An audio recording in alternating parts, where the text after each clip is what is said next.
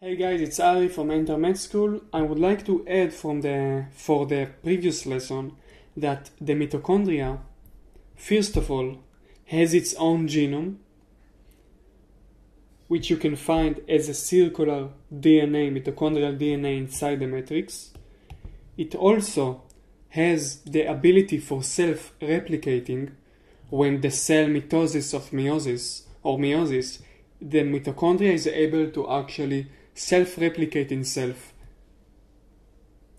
to provide enough mitochondria for the 2 new cells, or 4 when it comes to meiosis. It has a different system of transcription and translation other than the transcription and translation of the regular nucleus, of the eukaryotic nucleus, and it has its own genetic code, which provides many structure and proteins to the mitochondria itself.